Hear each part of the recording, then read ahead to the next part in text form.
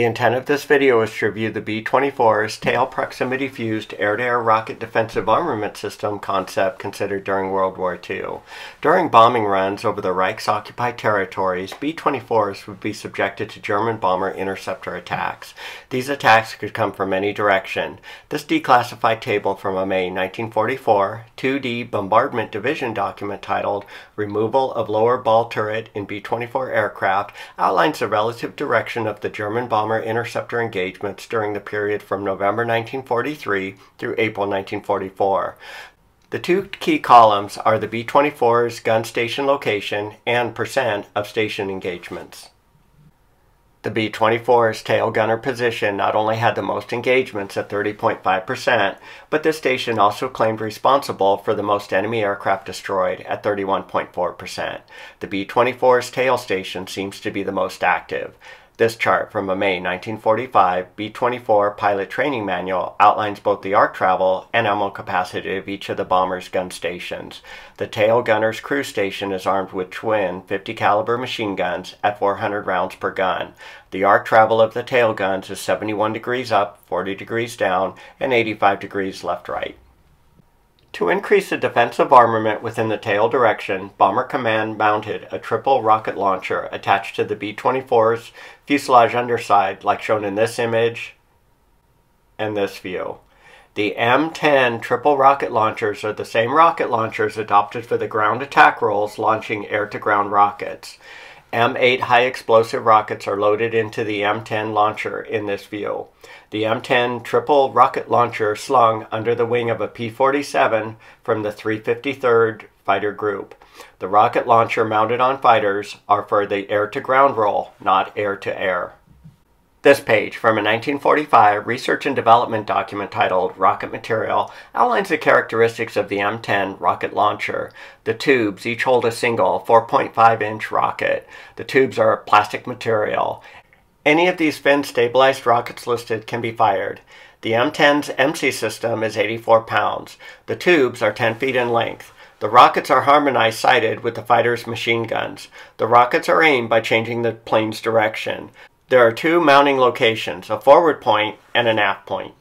This page shows the various mounting components of the M10 rocket launcher from a 1944 War Department technical manual titled 4.5-inch Aircraft Rocket Material. This image shows the details of the front and rear mounts. Since the rockets fire rearward, the front mount is here. Let's take a look at footage of the installation of the M10 on a B-24. This fitting is a forward mounting attachment bolted to the B-24's tail. This fitting will accept the M10 rocket launcher's forward deflection arm bracket attachment. This is a fire control box which will launch the rockets by the tail gunner depressing on these three spring-loaded toggle switches. This action will crank the M10's aft mount up or down. The rockets can be reloaded in flight. This bracket is stationary. However, the M10 tubes can rotate about this point when repositioning the aft end of the tubes for reload. The M10 tubes are being attached to the B-24. The tubes are mounted at a 10-degree up angle.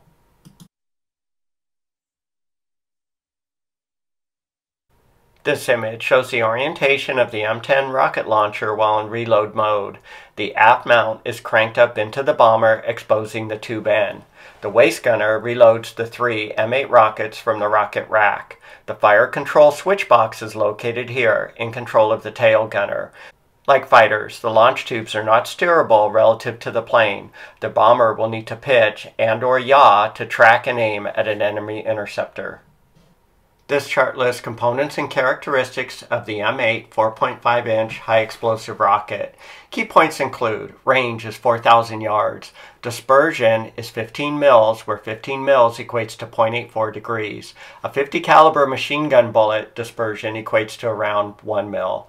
Velocity is 850 feet per second, or 580 miles per hour. The propellant burn time is between 0.12 and 0.3 seconds depending on temperature. The projectile is fin stabilized. Overall length is 31.1 inches and 4.5 inches in diameter. The full-up weight of the M8 high-explosive rocket is 38.1 pounds. The warhead's explosive fill equates to 4.3 pounds of TNT. The rocket's warhead is around 15 pounds.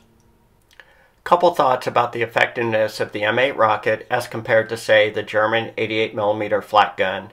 This chart lists characteristics and a cutaway of the German 88mm flak projectile from a 1943 War Department technical manual titled German 88mm Anti-Aircraft Gun Material. The weight of the 88mm projectile is 20 pounds, where the weight of the M8 rocket's warhead is 15 pounds. The 88mm projectile's burst charge is within this shaded volume and weighs 1.9 pounds, which is 44% the explosive fill of the M8 rocket's warhead.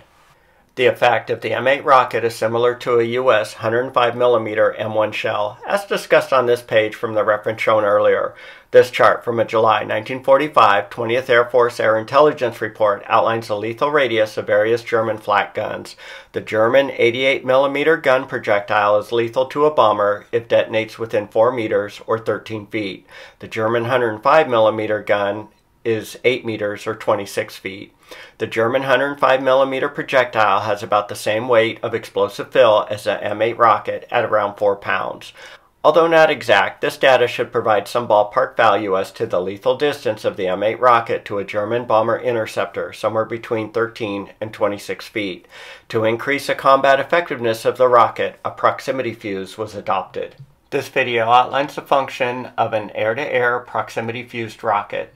Detonation of this charge splits the casing into hundreds of sharp, jagged fragments which are hurled outward at tremendous velocity. It is these fragments which cause damage to any target that lies near the explosion.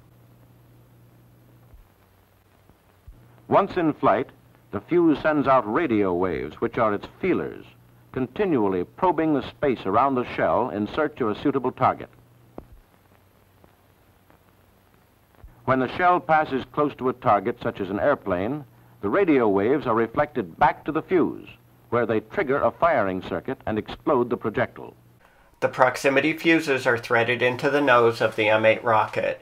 This page from a 1945 United States Navy bomb disposal document titled United States Rockets and Fuses outlines the components and characteristics of the T5 proximity fuse. The T5 arms 1 second after launch. The T5 is an air-to-air or air-to-ground proximity fuse. The T6 is air-to-ground only. The T5 will self-destruct in 6 to 12 seconds after launch. The distance the rocket will detonate from a plane will depend on many factors, as discussed on this 1946 document titled VT Fuses for Projectiles and Spin-Stabilized Rockets. Roughly, the proximity fuse will trigger the detonation train when the rocket is at a distance of 75 feet from the plane.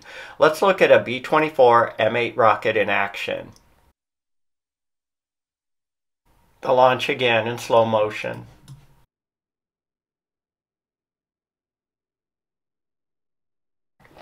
This screenshot of the launch shows the rocket flame shooting 15 feet back from the launch tube. This is why the tubes are not level and why the rocket tubes need to be on the outside of the bomber in a standoff bracket system. The heat of the rockets would reduce the structural integrity of the thin aluminum skin. This project never went past the testing phase. Couple channel thoughts on this overall concept. Bombers flew in a formation of 36 aircraft during the 1944 time period, like in this image. Had the tail rockets been deployed for safety, only the aircraft in the back of the groups could adopt the tail rocket launchers. The tail rockets were really not needed anyway. The threat from bomber interceptors had been dramatically reduced by the start of 1945. This chart shows a distribution of U.S. heavy bombers destroyed over the course of the war. The x-axis is a month and year. The y-axis is the number of bombers destroyed per month. The area plots in the body of the chart are the sources of destruction by either flak, fighters, and other. From May 1944 and on, flak was more of an issue than fighters, and by the start of 1945, when rockets would have been deployed, only 14% of bombers were brought down by German fighters. Target aiming coordination between the tail gunner and pilot would have been a challenge. The tail gunner would need to focus on controlling either his rockets or his guns, not both. Lastly, the T5 proximity fuse in M8 rocket as an air-to-air weapon was evaluated on this page from the reference shown earlier. This evaluation was for a B-24 under attack from a twin-engine German Ju-88 bomber interceptor. All relevant factors were taken into account in the analysis. The results of the study include, if the rocket is fired from 1,000 yards rearward with a dispersion standard deviation error of 17 mils or 50 feet, the damage from the rocket had a 1 in 10 chance of preventing the Ju-88 from returning to base on a single engine. If it can return on a single engine, then there is a 1 in 16 chance of not returning from the damage of the round. If a delay of 50 feet is added to the fuse's detonation, the probabilities increase to 1 in 4 and 1 in 6 respectively. The probability of a crippling direct hit is 1 in 100. In summary, not sure if the air-to-air B-24 tail proximity fused rocket system would have been effective, and by this time in the war, it would not have been needed anyway, as the fighter threat had greatly diminished. If you've enjoyed this weapon systems review, please consider liking, commenting, and/or subscribing to the channel World War II U.S. Bombers.